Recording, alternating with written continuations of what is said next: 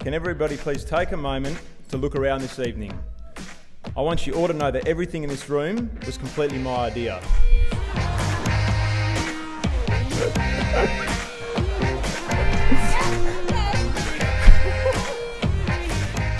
From the moment I met you that night at Market Grounds, I knew you were someone special. That's why I didn't hesitate to contact you the next day. Now, I'm sure that you all know that Melissa is a pocket rocket who packs a lot into her small stature. She's kind, passionate, funny, loud, a little bit ditzy, and hugely neurotic. All the things I love about her, obviously. I couldn't ask for a better gal pal to be my best friend. So naturally, when Mel rang me to tell me about the guy that she ditched Jasmine and I for a few weeks before at Market Grounds, I was feeling very protective. It was going to take someone pretty fabulous to be good enough for my friend. When I put 2 and 2 together and realised I knew who Valerio was from Ministry of Sound days,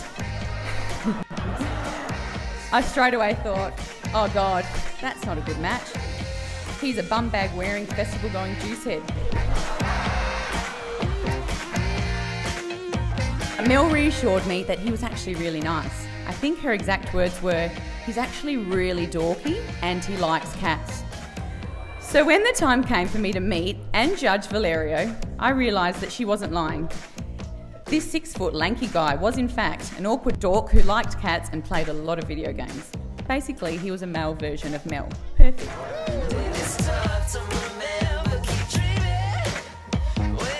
Bit of background. I've known Valerio for well over 20 years. We actually went to the same primary school, 2 years apart. He was in the same year as my brother and sister. Our mums became friends, then our dads, and I wasn't really given a choice, was I? I can't believe 20 years ago we were sat there online as kids playing COD and FIFA together, and here we are today playing COD and FIFA together. That's it from me. I just want to wish Valerio and Melissa countless years of happiness together. You two are perfect. Cheers. That's killer. That was awesome. Great guy. Melissa and I wouldn't be the people we are today if it wasn't for our parents. If you tell Carlo you really enjoyed that Mars bar, he will then go to the shop and buy 50 of them. Valerio, they're not Mars bars. They used to be Kit Kats, and they don't come in 50s, they come in 48s or 72s. We've been blessed to have a daughter like the Noob in our lives. She's kind, intelligent, and always puts others before herself, except where there's a birthday party involved. Over the past 28 years, we've felt fortunate to have the best seat in the house, watching her grow up and become the amazing woman she is today, and we love her with all our heart. We're delighted that Noob has found someone like Valerio to share her life with. I can see he dotes on her with great affection, and he's already been trained to take her photos for her social media posts. He's got a great work ethic and shares pride in the house with the Noob. I congratulate Carlo and Carmela for raising a fine young gentleman. Oh look, my nonna's crying. I've never seen that before. I love you, Nonna. I love you, darling. I love you. I love you, daughter, my granddaughter.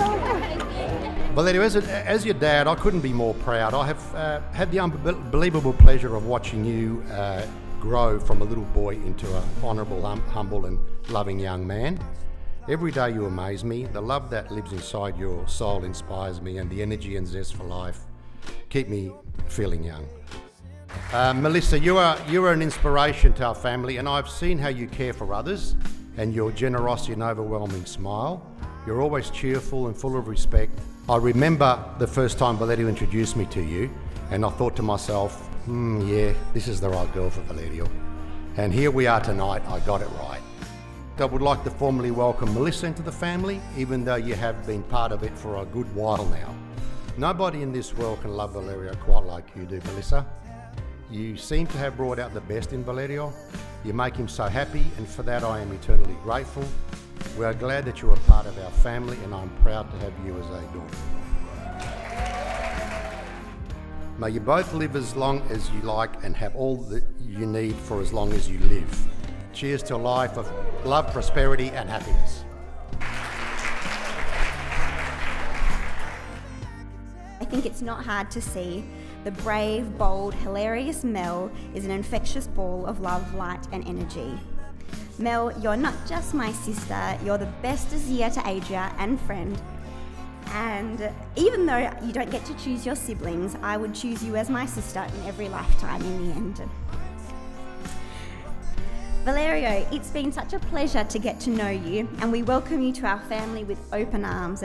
You're a man as kind as he is tall, and that says something because we're a family of short people.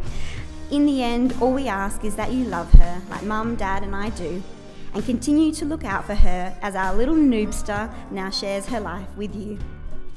To the bride and groom, Melissa and Valerio Rosso, I wish you forever love on this your wedding day.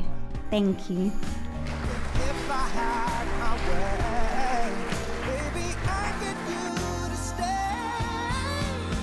Baby, don't go, come and get close while the night is young. Melly, we've been through shitty friends and beautiful memories, but you and I still remain. I'm so very honoured to stand by your side on the most special day of your life. I love you, bestie. You truly deserve the absolute world. And Valerio, I thank you for making my best friend so very happy and for putting up with her crazy ways. And I hope Mel always makes you as happy as you make her. May you both have many, many years of laughter, love and annoying the crap out of each other. To the new Mr. and Mrs. Rosso, cheers.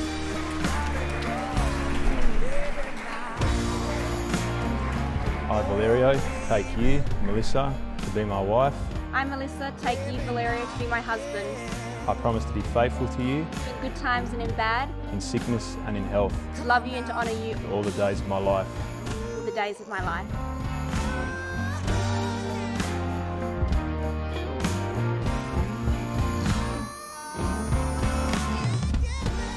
And now, pronounce your husband and wife. Valerio, you may kiss your bride.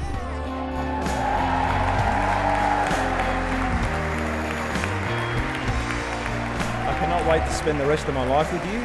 I'm so excited as to what the future holds for us, and I can't wait for the day we start our own little family together. Can you all please raise a glass to toast the family, friends, and my wife?